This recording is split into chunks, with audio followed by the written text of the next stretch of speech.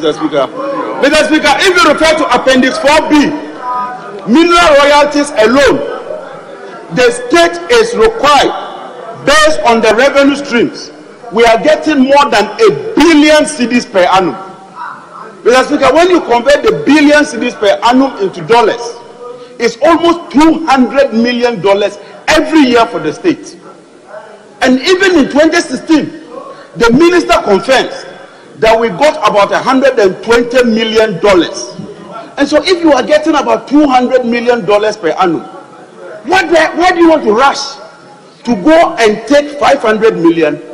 And what they are doing is to mortgage 75.6% of our mineral revenues going forward forever for this so-called Ejapa company. Mr. Speaker, the question is, if President Akufo-Addo, Ghana was your company and you were the board chairman, would you bring this document for us to approve? No. Would you bring this document for us to approve? You get $200 million per annum, and you insist that you want to take $500 million and seed $140 million per annum to a so-called SPV. Mr. Speaker, this is unfortunate.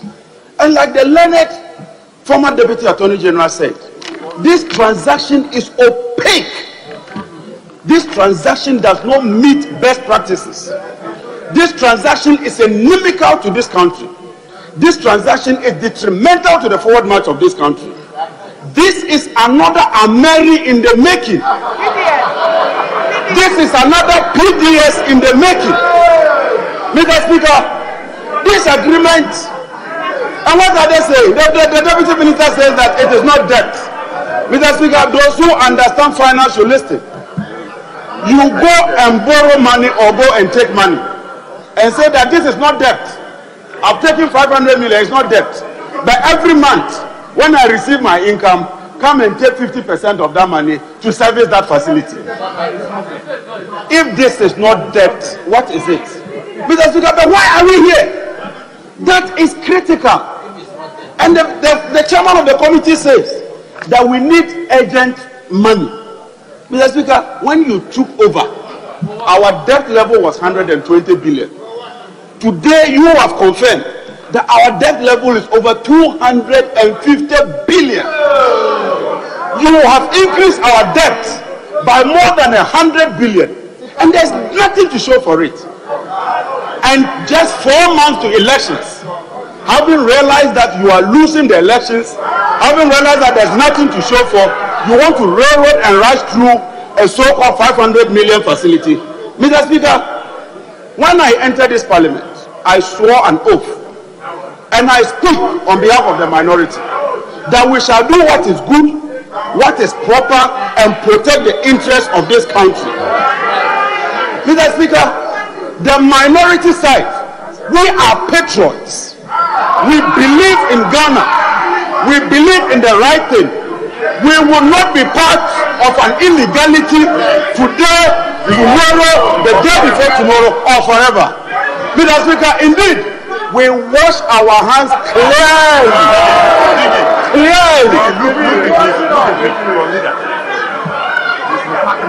Mr. Speaker, this agreement or transaction is repugnant to Article 106, Clause 7, 8, 9, 10, and 11. Mr. Speaker, we will not be part of this agreement. Mr. Speaker, today is a very sad day indeed. I cannot believe that this government can bring such an agreement for us to approve.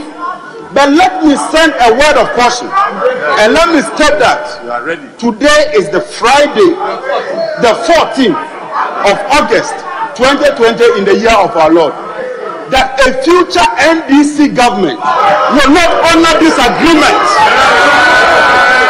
Mr. Speaker, I want to state on authority to the investors that if you invest in this illegality, you will be throwing your money away. Because God willing, on the 7th of January, by the grace of the Almighty,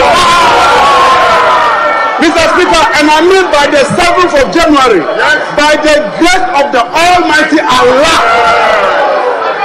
we will be on the other side of this chamber. And when we are there, all those who are perpetrating this, you shall be held to accountable, you shall be held liable, and you will answer for your deeds. Mr. Speaker, in conclusion, Mr. Speaker, in conclusion, I want to end with a quote. And this is my favorite quote. And let the world listen today. Yes. There is a quote that states, and I quote, that the world, Mr. Speaker, that the world, I want them to be quiet. The world suffers a lot, not because of the violence of the bad people, but because of the silence of the good people. We are the good people in this chamber.